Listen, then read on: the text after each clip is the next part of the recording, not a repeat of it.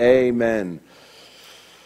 So you look at what's going on today, and sovereignty. Sovereignty is what I believe we have to continue to rehearse. God is sovereign, and God is sovereign, and God is love. And no matter where you are, no matter what place you find yourself, no matter what stronghold you're wrestling with, no matter what's before you, no matter what you're dealing with at home or with the job or health or whatever, God is sovereign. And the sovereign one loves you with an everlasting love. You are the apple of his eye. And it's important as we're living in this day. Remember 2 Timothy chapter 3 said that these days will be perilous. Perilous, it means hard to bear. The scriptures told us beforehand that we would be in these days, they would be hard to bear. Paul came in and told Timothy that these days would be characterized by seducing spirits.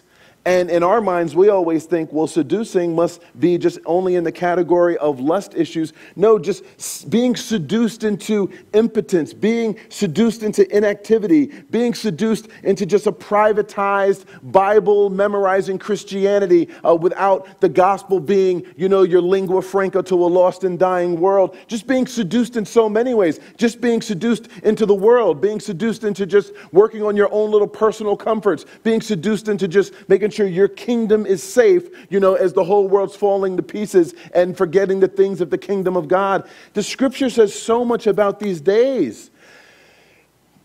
And while the media is driven by fear and driven by reactions and, we just have to remember that God is God, and we have to rehearse that. And I'd encourage you to start having your own personal Bible studies and just finding verses on the sovereignty of God. I have to remind myself regularly that a bird cannot fall to the ground without my Father say so. Matthew 10. I have to remind myself regularly that Nahum chapter 1 says that the Lord has his way even in the tornado. God is still sovereign, which means every projectile just in the midst of just the darkest tornado, he still is having his perfect way. He even is sovereign over every projectile. He's sovereign over every meteor. He's sovereign over everything. He's Lord of all, or he's not Lord at all. Our days are numbered. Our days are in his hand. Nothing can move us until he calls us home. We're seated in heavenly places with Christ. Sovereign, sovereign, sovereign. And that's just what's on my mind. So many times when I'm going to the Word, I'm just going to rehearse the sovereignty of my Lord.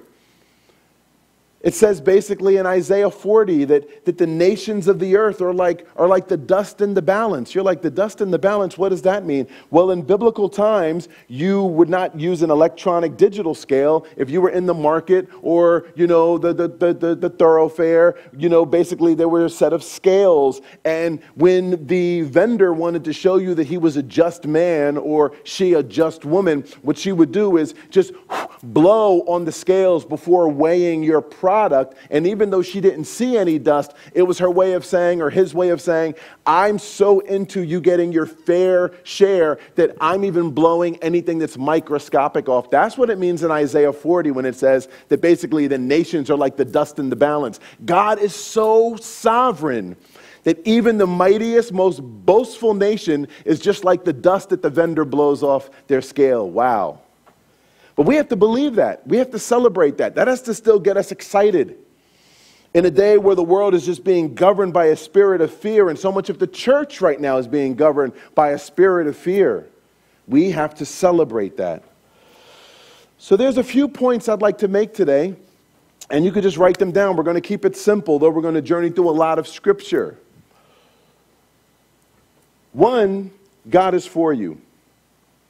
And the God who is for you loves you with an everlasting love. God is for you, and the God who is for you loves you with an everlasting love. Two, God is in control of everything pertaining to your life. Everything pertaining to your life, God is in control. Your greatest victories, your deepest, darkest struggles, everything pertaining to you, God is in complete control, even what he is not the author of, right? James comes in and even tells us, hey, when it comes to the category of temptation, when you're going through your temptations, even though trials can be from God, temptations is what comes from just the wickedness of your own heart. But the point is, God is even in control, even over that. So point one, God is sovereign, God is for you, and he loves you. 2, God is in complete control over your life. 3, God is not through with you.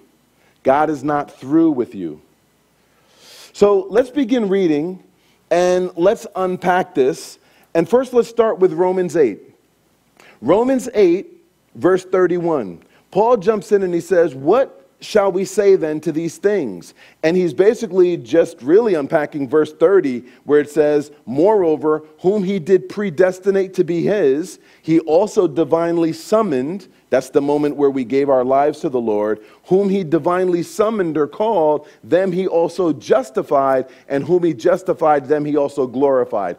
Glorification refers to when we are taken from earth and we are in glory in our new bodies with the Lord forever. But do you notice here that glorified is in the past tense? You would think it would say, whom he justified, them he will glorify, them he will one day glorify. But you see what it says? It says that we're already glorified. You see, the Lord sees it as already a done deal. He already knows when each of us will go home. He already has our names in the book of life. He already has our spot on the Father's throne, seated with him as he promises in Revelation. That's why it's in the past tense. It's as good as done. When he sees us, he already sees us with him. Mission accomplished, singing the worship song to the Lamb, already seated and clothed in righteousness. We're already glorified in his sight. It's already done. It's past tense. Then Paul comes in verse 31 and says, in light of all of this, what shall we say then to these things? If God be for us, who can be against us? He that spared not his own son, verse 32, but delivered him up for us all, how shall he not now with him freely give us all things? Verse 33, who will lay anything to the charge of God's elect? Who can condemn you? The devil can't. And 1 John 3:20 says, even when your own heart tries to condemn you, it says God's greater than your heart, meaning God has the final say, not even your own heart. When your heart thinks that you, because you know your own personal diary so well, your heart feels like it has the right to condemn you. It says God is even greater than your heart, even your own heart that knows everything and the things no one else knows. Even your own heart doesn't have the right to condemn you anymore when you belong to Jesus. Who is he that condemneth? You can't even condemn yourself. Why?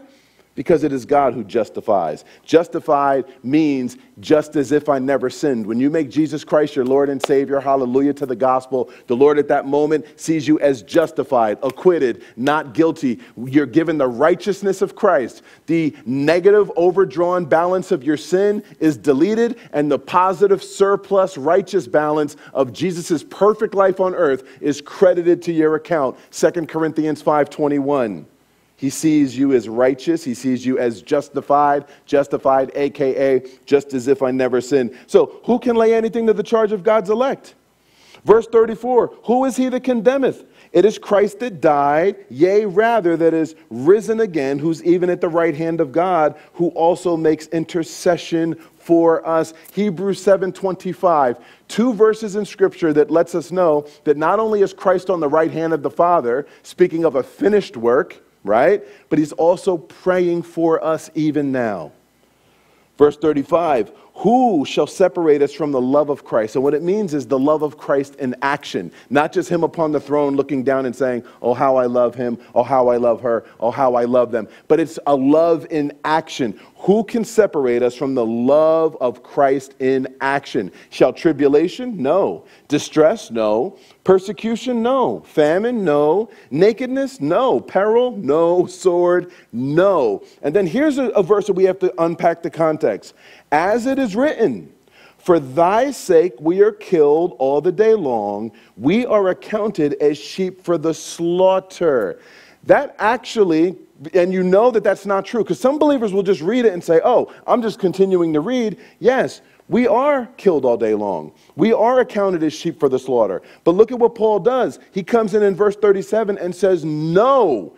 What he's doing is he's quoting from the Psalms when the Israelites were going through a valley and they were thinking wrongly. And the Israelites were acting though God's forsaken us. We're killed all day long. We're accounted as sheep for the slaughter. He's quoting a psalm of when they were thinking wrongly. He's saying, look, nothing can separate us from his love. We are not accounted as sheep for the slaughter. Beware of that non-biblical thinking. That's why in verse 37 he says, nay, never, nada, not true. Perish the thought. In all these things. In all what things? In all types of peril, in all types of sword, in all types of nakedness and hunger and not having needs at time, in all types of famine, in all types of persecution, in all types of spiritual warfare, in all types of distress, in all types of tribulation. Those things we are more than conquerors through him that loved us.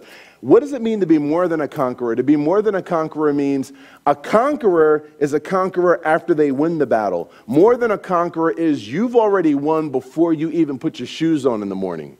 Man, we got to let this really rock us. We really have got to let this. Do you know Romans 8 is the most read chapter? They found the most read chapter, especially among Christians going through persecution in restricted nations, going through just the unimaginable. This is the most read chapter in the world. For I am persuaded, verse 38, neither death, nor life, nor angels, nor principalities, nor powers, that refers to spiritual wickedness, nor things happening right now, nor whatever's going to happen tomorrow, things to come, nor height, nor depth, nor any other creature will be able to separate us from the love of God, which is in Christ Jesus our Lord. Let's go to Ephesians 3. Now do you see why Paul, when he could pray no greater prayer for the Ephesians, he prayed that they would just know how much they were loved. I want to share this with you, brothers and sisters. The believers who are going to be used mightily, the believers who are going to stand the strongest in these days, the believers who are going to walk in Daniel 11:32, it says, but the wicked will do more wicked, but the people who know their God, and in the Hebrew, it means those that know him experientially, those that know him, not just those who are born again, because you can be born again, be in relationship with him, but not go deeper. You just want the relation to stay shallow. No, it says the people that want to go deep with their God, the people that know him experientially, the people that cry out and say, I want to know you. I want to walk with you. I want to know you more. It says those people, Daniel 11:32, will be strong and do exploits. To know the Lord experientially more is to know his love more. Because 1 John 4:8 says God is love. The people who are going to last in these days, the people who are going to stand strong in these days,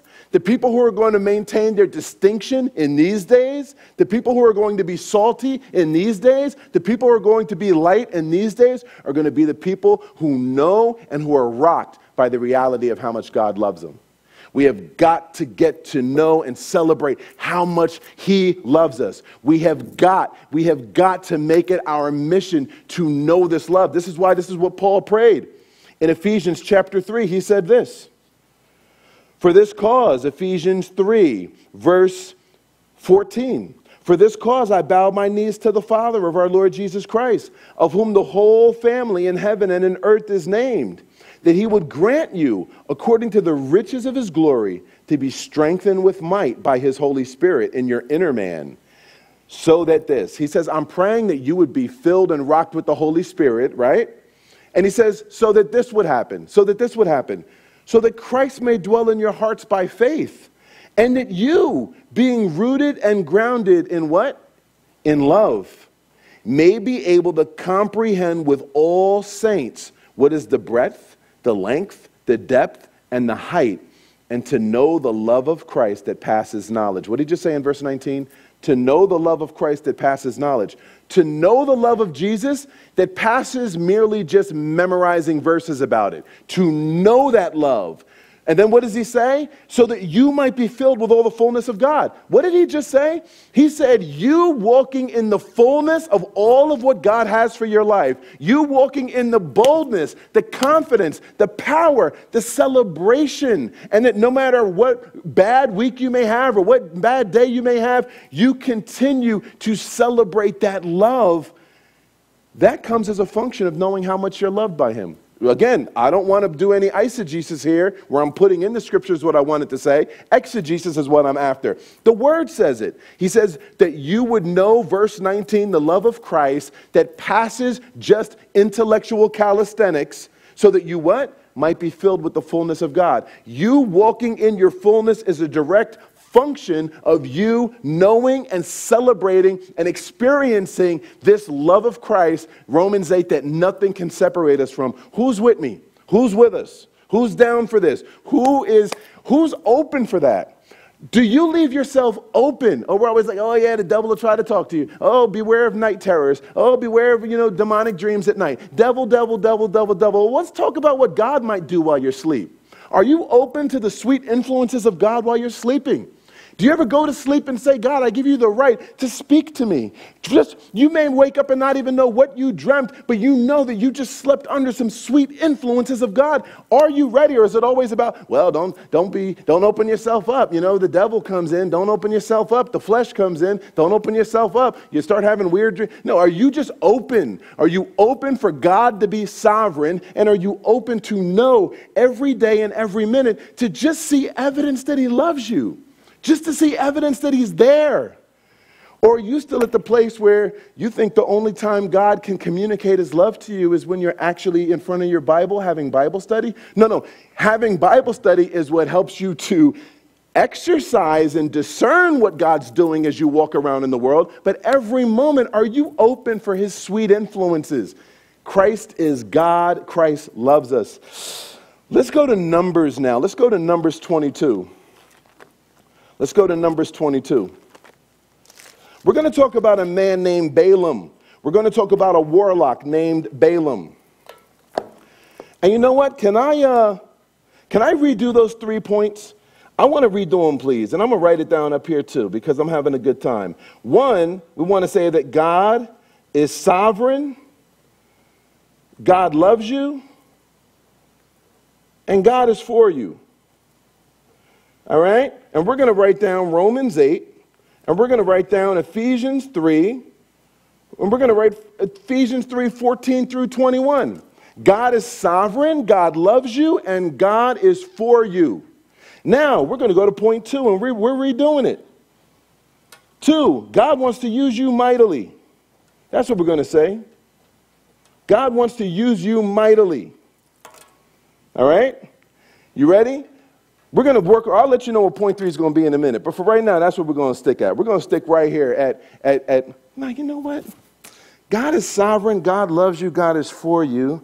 God wants to use you mightily. Point 2, God is sovereign. Yeah. Let's just read, all right? Let's do this. We're going to look at a warlock by the name of Balaam, right? One thing we do have clear in the Word of God is just established. 1, God is sovereign. 2, the Lord is for you and the Lord loves you. We're going to look at the story of a man named Balaam. Balaam, I don't know if you know who he is, but Balaam is a warlock. Balaam is a witch. Balaam is a soothsayer, all right? Based on scripture, Balaam, witches, warlocks, Satanists, were to be killed because they entertained demonic spirits, knew they entertained demonic spirits, and used that as an influence to go directly against God, right? It is a blatant way of just saying, I side with the one who rebelled against God in heaven, Ezekiel 28, Isaiah 14. So Exodus 22:18 and Leviticus 20, verse 27, it was a capital punishment, right? But what we're going to see is we're going to watch God use even a warlock mightily. And that's why I'm wrestling with the points, because however I lay them out, just embedded in all the points today is going to be God's sovereignty. Why don't you figure out your own 3 points? What's going to be embedded through all of it is going to be his sovereignty, it's going to be his love for you, and it's going to be that he wants to use you mightily. So it's going to come in a bunch. But look, how many of you know the story of Balaam? Do you know the story of Balaam? Again, For every New Testament principle, there's Old Testament pictures. We looked at the New Testament principles of his love. We looked at New Testament principles of his sovereignty, right? We looked at how nothing could separate us from his love in action. Now we're going to look at a picture where there's Balaam. Balaam was from Mesopotamia, okay?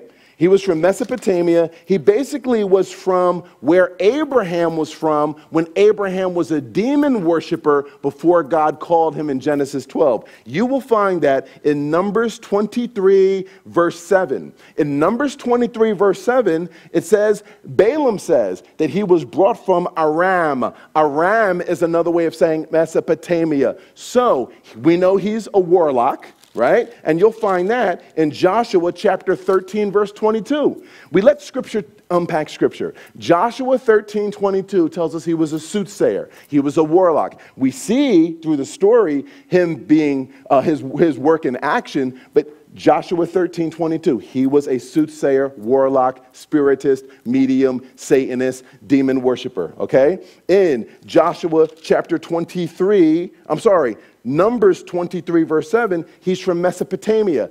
That will explain why, even though he is a blatant Satanist, a blatant warlock, why he has this knowledge of the true and living God. What that means is that when Abraham walked away from Mesopotamia and had that vision of God in Genesis 12, and he went from worshiping the moon god and all the other gods and began walking with the true and living God, it means, one, Abraham obviously was a man of considerable wealth. Mesopotamia was a flourishing city. It means when he left evangelistically, and people knew about the true and living God through his life. That's the only way to explain why down the road we see a soothsayer from Mesopotamia who has this knowledge of the true and living God. Let's keep reading. So anyway, here's the story.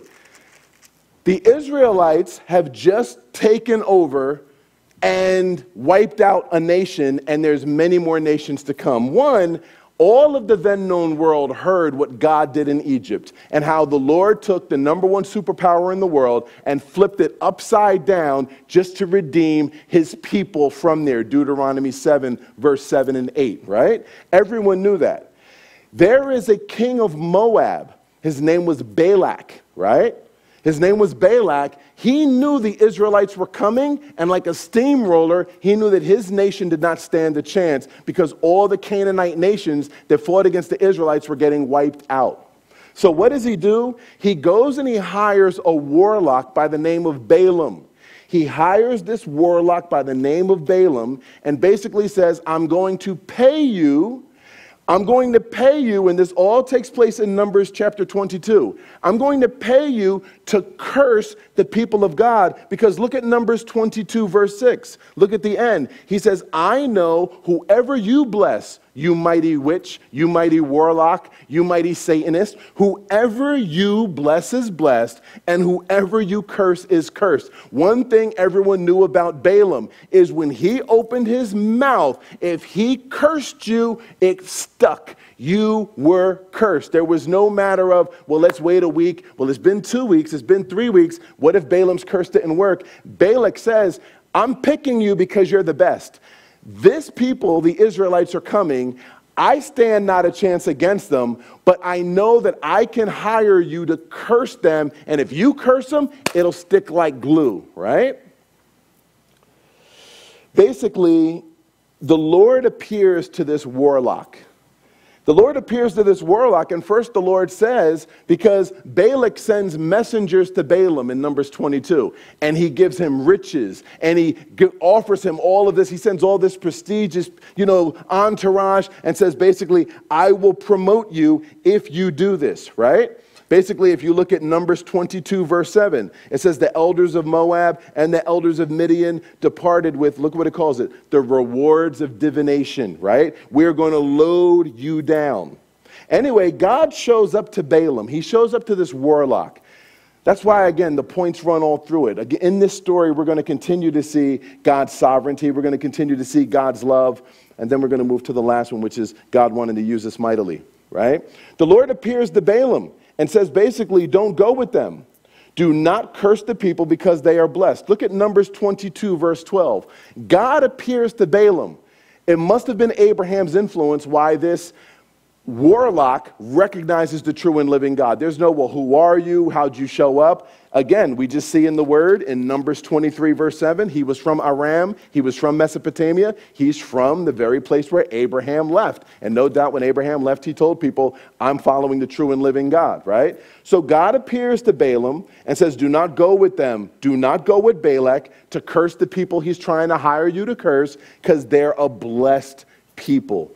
Again, Romans 8 runs all the way through this. You know, who can condemn us? Who can separate us from the love of Christ? Who can come against us? If God is for you, who can be against you, right? So, verse 15, Balak sent more princes and more money, and he sent more prestigious people to continue to go to Balaam, right? Verse 10, or verse 16, they came to Balaam and they said to him, thus says Balak, the son of Zippor, let nothing hinder you from coming to me, because I will promote you to very great honor, and I will do whatever you say. It's basically like when Satan tempted Christ in the wilderness. He's basically saying, there's nothing you'll want if you let nothing. He's basically, Balak has no regard for the true and living God. He's like, God, nothing. Let nothing keep you from coming to do this, right? Well, now you see Balaam starting to buckle, right? Because in verse 19, he says to the people something different. The first time he says basically, I can't go with you, right? So in verse 13, he says, go back to the land because the Lord refuses to let me go with you.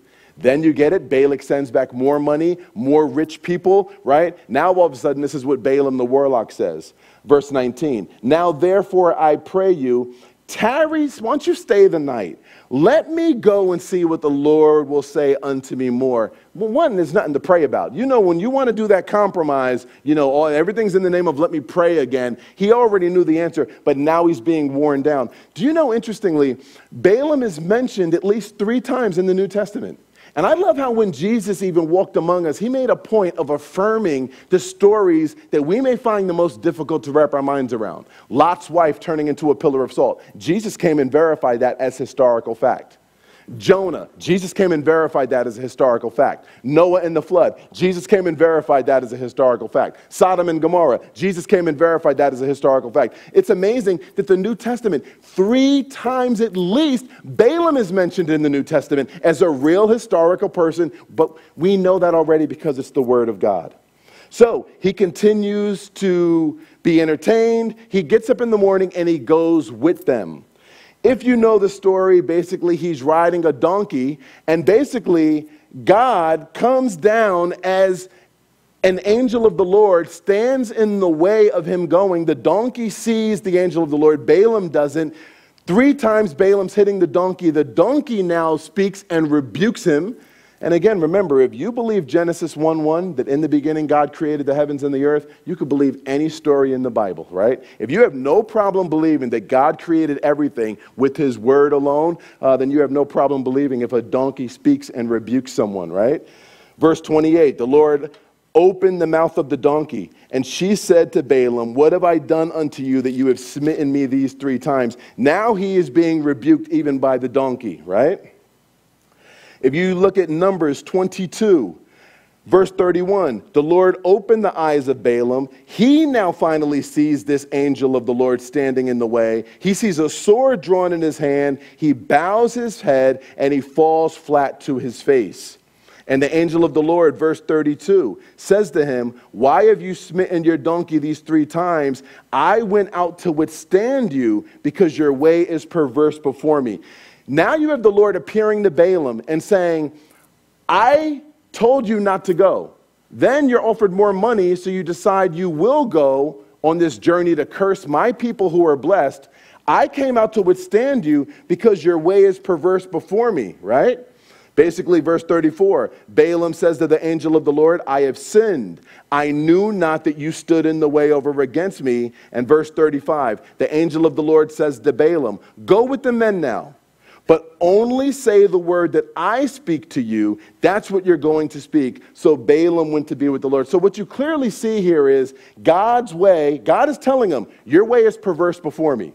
right? This is a warlock who should have been killed by Old Testament economy, right? Look at what God is doing here. There's so much going on, right? Now he says, your ways perverse before me, so I'm hindering you, but now I'm going to permit you to go, but you only say what I tell you to say when you go there. Meanwhile, Balak, the king who's hiring him to curse God's people, has no idea this is happening, right?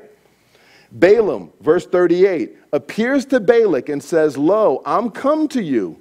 I do not have any power to say anything. The word that God puts in my mouth, that's what I'm going to speak. Balak is still like, yeah, whatever. But Balaam has now said to him, I'm only going to say what God tells me to say, right?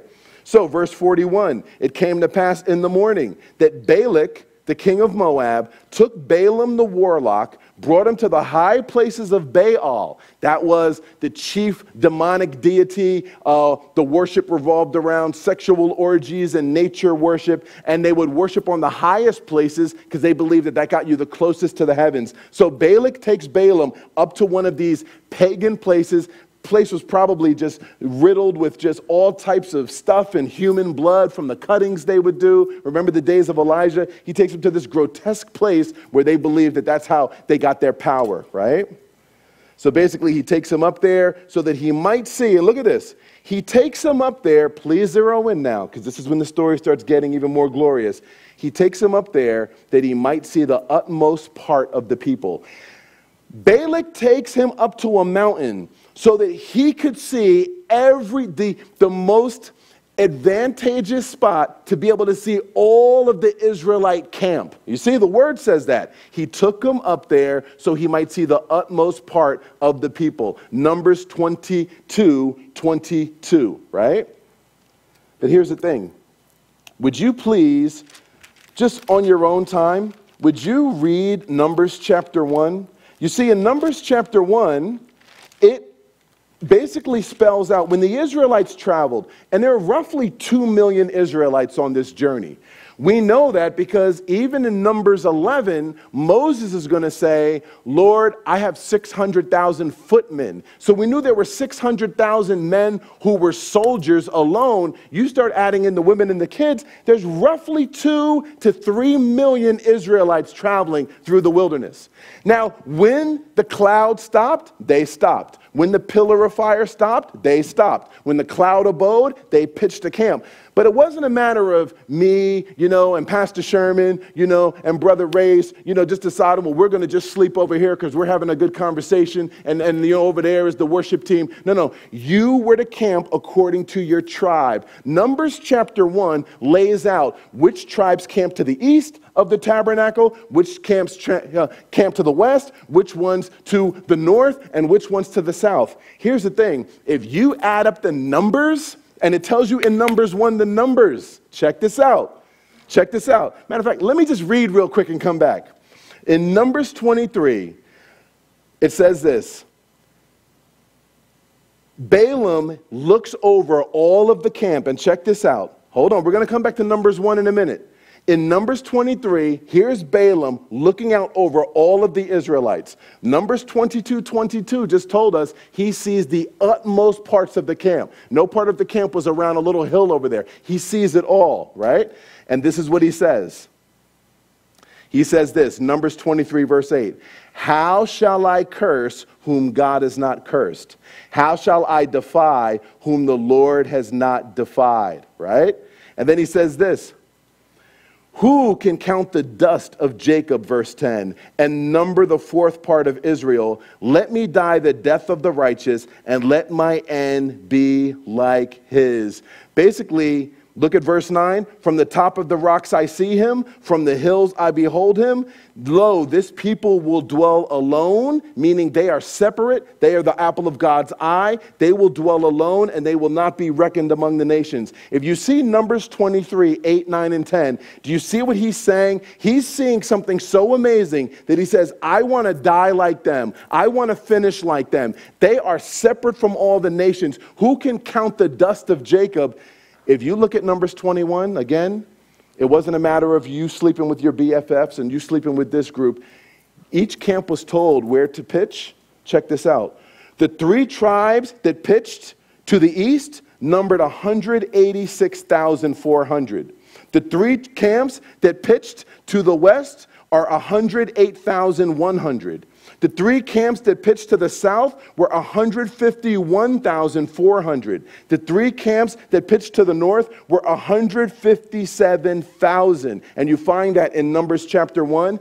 When he's standing looking at the 12 tribes of Israel camped around the Levites in the tabernacle, if you look at these numbers, you get it? The east was the longest. The west was the shortest. The north and the south were basically the same. The people of Israel, when they camped, was in the form of a cross. When they camped for the night, when you stood and saw them, when the Father looks down, and now that Balaam's on this pagan mountain, what he's really seeing is he's seeing things from God's vantage point. He goes from being this warlock on the horizontal level, who I curse stays cursed, who I bless stays blessed. He now has already seen a vision of God. He now is seeing how God's people look when you look at them from on high, how life looks when you look at life from on high, how everything looks from heaven's vantage point. He's now realizing if you're among the Israelites, you just see a lot of people everywhere. If you're among the Israelites, you just know that tribes are this way and tribes are that way. But to see things from on high, you now see what God sees. Our calling, brothers and sisters, is to see the world we're living in now, to see our own life, to see everything from how God sees it. To come on high is to see more than just, oh, that's church, oh, well, that's the assembly of the righteous. It is to see a cross. He sees a cross. Well, you check it out for yourself. Numbers chapter 1, when the Israelites camped, every time, not just on one lucky day, not just on a day when, every time they camped and were instructed. Now remember, if one tribe veers off this way, you're no longer south of the tabernacle, you're southeast, or you're northeast, or you're southwest. You had to be directly that way. 3 tribes directly that way. It was directly across. That's what this warlock is seeing when he looks from on high. And what does he say in verse 8? Who shall I curse whom God has not cursed? Again, Romans 8. Who shall separate us from the love of Christ? Who can condemn us? It is God who justifies us. And what he sees is so deep that he says in verse 10, let me die the death of the righteous. Let my last end be like his. Now here's the thing. Balaam is going to walk away and still be unchanged. And here's a quick lesson about Balaam. Balaam never gives his life to God. He makes the mistake of, even though he saw divine light, he never walked in divine life. Even though he preached truth, he never practiced truth. Even though he had a public exposition of truth, he never had a personal experience with truth. This is an example of someone who's so close yet so far. Well, basically, Balak hears him pronounce this blessing, and he's like, what are you doing? He takes him to a different mountain, thinking that there's another place where the power of God won't work as well, right? So he takes him to yet another place. And look at this. In Numbers 23, verse 19, Balaam opens his mouth again. And he says let's look at verse 20. Behold, I've received commandment to bless, and he has blessed. I cannot reverse it.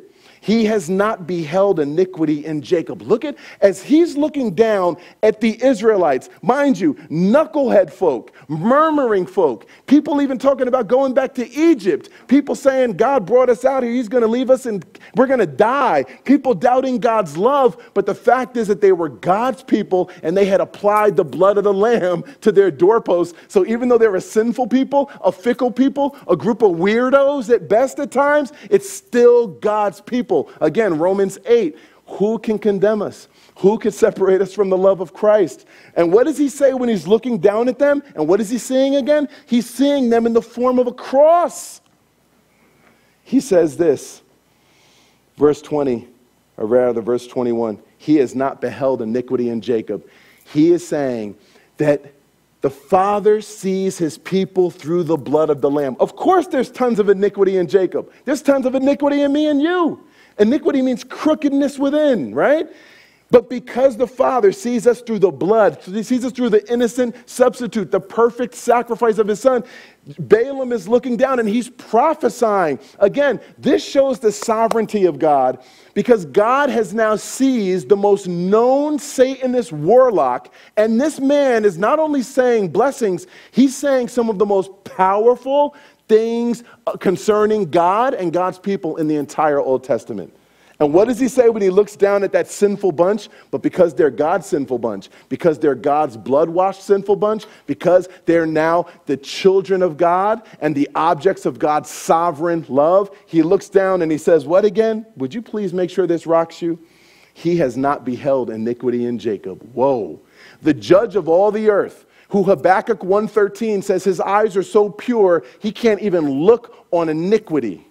It says he has beheld no iniquity.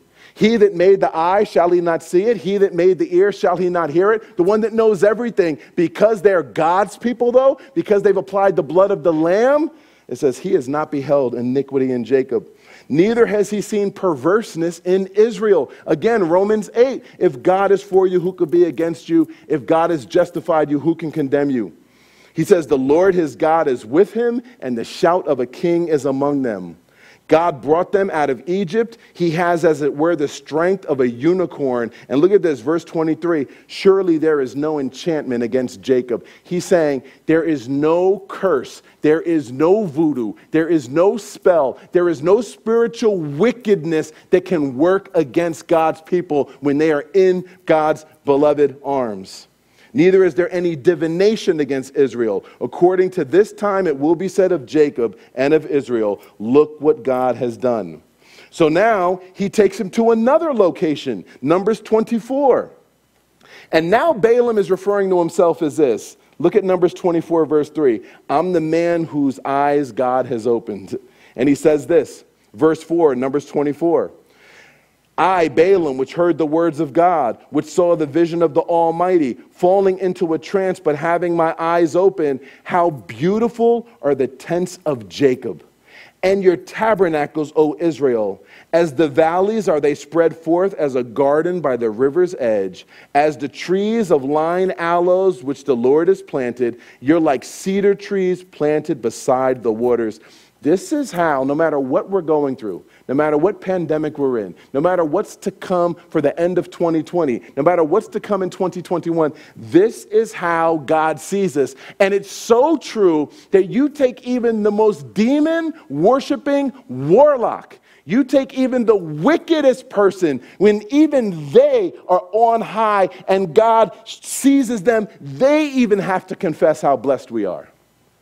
Do you have this kind of confidence? Now do you see why Paul said in Ephesians 3, I'm praying that you would know the love of Christ, know how loved you are, so that you can be filled with all the fullness of God? Now do you see why Paul said it's knowing this that dictates how much you walk in the joy of the Lord, how much you walk in the confidence of being God's little boy, God's little girl, God's warrior, God's prayer warrior. No longer is it about, well, I'm not a prayer warrior because I don't feel like a warrior when I pray. No, I'm a prayer warrior because I believe in how amazing my Lord is and how much he loves me, that even when I just sigh, he hears it. It's all about knowing who you are in him, who he is, and his love for you.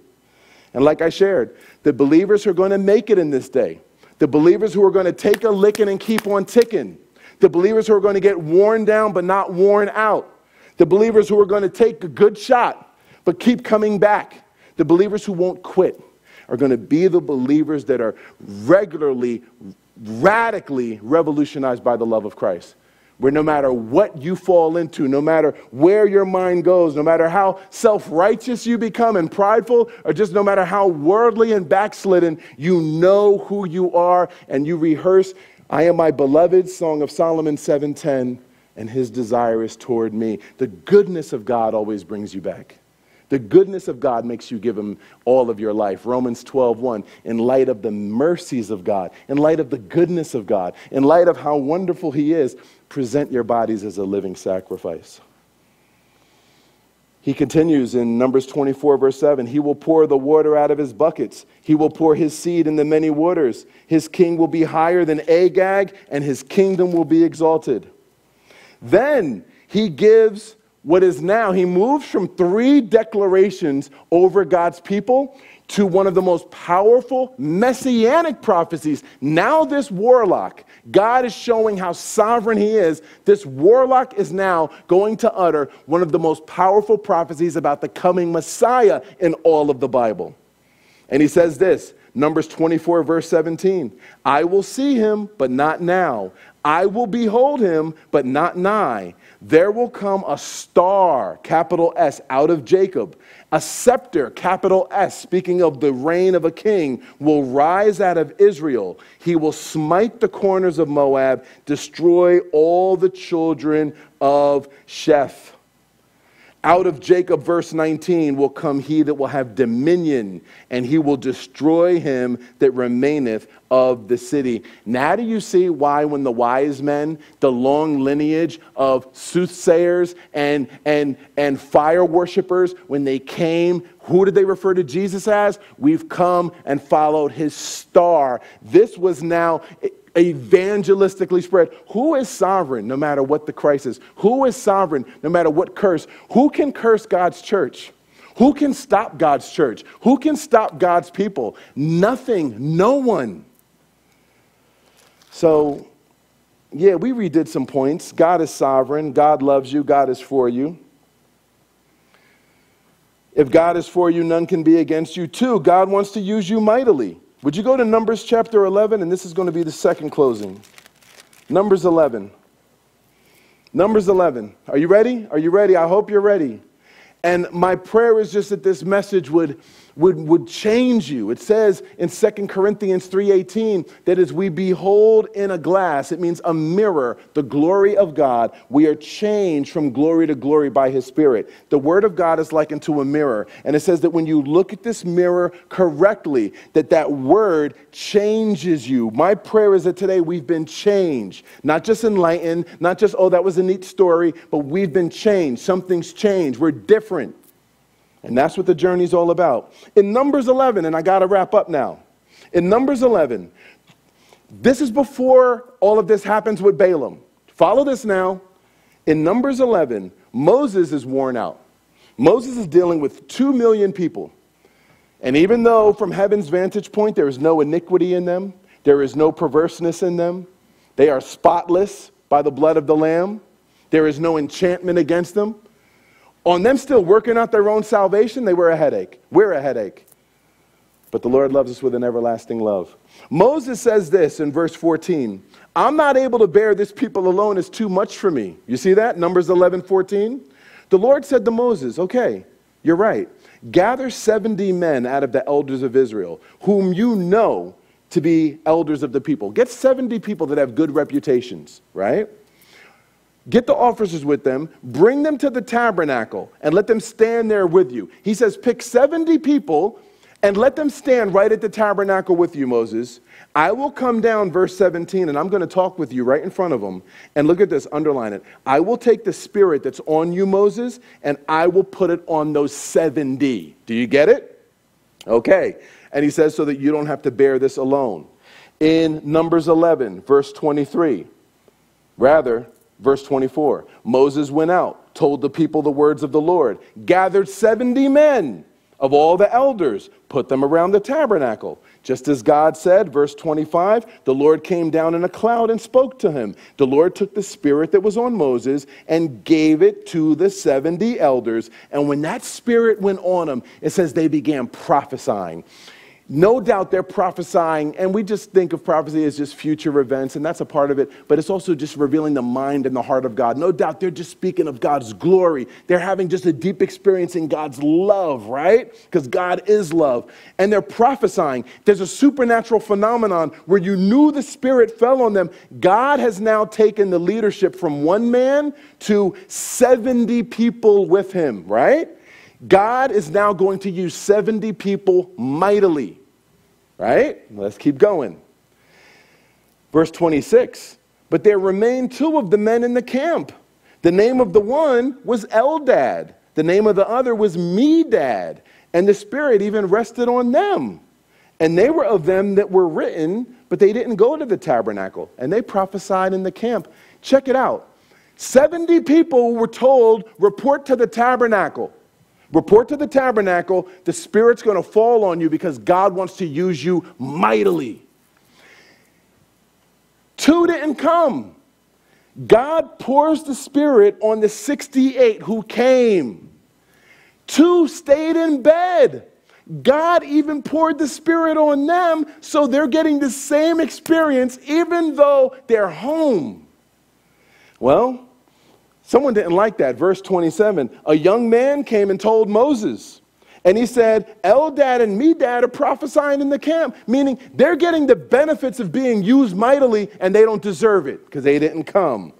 Joshua really had a hard time with it. Joshua, verse 28, the son of Nun, the very Joshua who's going to lead the Israelites into the promised land, he said to Moses, my Lord, Moses, stop them now. Send a message to those 2. Be quiet, shut up. You don't deserve to be used mightily. You don't deserve it. Look at what Moses says to him. Verse 29, Moses says, do you envy them for my sake? Why are you envious of them being used mightily when they don't deserve it? And then look at what Moses says here. One of my favorite verses in the Pentateuch. Would to God that all the Lord's people would prophesy and that the Lord would put his Spirit on everybody. He's saying, Joshua, you really don't understand this grace thing. You really don't understand grace. See, Moses killed a man in his prior career. Moses understood grace. He's saying to Joshua, you really don't get this grace thing because you think only the 68 who showed up should be used mightily and that the 2 lazy bones shouldn't get the benefit because they didn't show up. It's all grace. Are you envious of their experience because of me? He's like, are you unhappy because you think I'm unhappy? See, Moses was a man after God's own heart. He says, I'm not unhappy at this. He says, if God could have his way, all of his people would prophesy like this, and he would pour his Spirit on everyone. He's saying if God could have his way, everybody right now would be getting filled with the Spirit. It's just a matter of do we want it or not. You know what's amazing is Eldad and Medad, guess what? They may have been lazy bones. Guess what? They may have really missed out and chose to stay home, no doubt. Tempting God, no doubt. But guess what? Eldad means whom God loves, and Medad means love. Yeah, they might have been some lazy bones. They might have missed out, but they're still loved, and they're still whom God loves. The Lord loves us. The Lord wants to use us mightily. And again, going back to Balaam, if God will use even a demon-worshiping warlock to say some of the most powerful things over God's people and concerning the Messiah to come, how much more so does God want to use you mightily? How much more so does God want to pour his Spirit on you right now? Do you know there is no Bible too dusty right now where God can't begin to speak deliverance to you from that Bible in a way like you have never seen? There is no backslider too far gone to where the Lord cannot bring you back today and set you on fire. There is no bondage you are dealing with. There is nothing you are struggling with where they could separate you from his love. God is sovereign. God is for you. God wants to use you mightily, but you've got to know this love. And I tell you what, you're going to have to figure out 3 points of your own from all that good stuff. We're blessed. We're a blessed people. And the key to making it in this day is knowing who you are before God, knowing your identity, celebrating your identity. Don't be like a Balaam. Again, Balaam won't be in glory because he mistook receiving divine light for having divine life. He mistook publicly expositing truth for personally experiencing truth. He was never a saved man, never a changed man. So God is sovereign. It says in Proverbs that the king's heart is in the hand of God. He could take any ruler's heart and turn it any way he wants. He did that with Balaam. Any ruler today, God controls everything. He's not the author of evil. He's not the author of sin. But Psalm 76:10, he could take even the wrath of man and bend it so that it ends up working for God's supreme purpose. God is sovereign. A virus cannot live if he doesn't say so. A bird can't fall to the ground if he doesn't say so. And the sovereign one loves us. We are the apple of his eye. Let's make sure we're seeing things from on high, not from down low with the newspaper in front of you, not from down low with the computer screen telling you what to think, what to feel, how to be afraid, what level of fear you should be walking in. Scripture says God's not given us a spirit of fear, but of power, love, and a sound mind. Let's look at things from on high. Every time we get in the Word, every time we pray, we're looking at things from on high. Your struggles, what you're dealing with. Anyone can call a struggle, but do you look at it from where the Lord sees it? He says, I beheld no iniquity. When that warlock gets up on the mountaintop, what does he see? He sees a cross. He sees God's people in a cross. The Lord, he says, a star will come, a king will come, and he's looking at the very cross, the symbol of what that king would be nailed to so we could be saved. Listen, I'm about to preach again. I got to stop. Father, thank you so much just for your love for us. Thank you so much for the scriptures. Thank you so much for your spirit working through your word, speaking to us, your needy, thirsty people in a dry and weary land. Lord, we repent of not celebrating your sovereignty. We repent of not celebrating your love. We repent of not wanting to be used mightily. When meanwhile Moses would say by your spirit, if God could have his way, everybody would be filled with the Spirit. Everybody would be prophesying. Everybody would be rising above this culture. Everybody would be walking as more than a conqueror.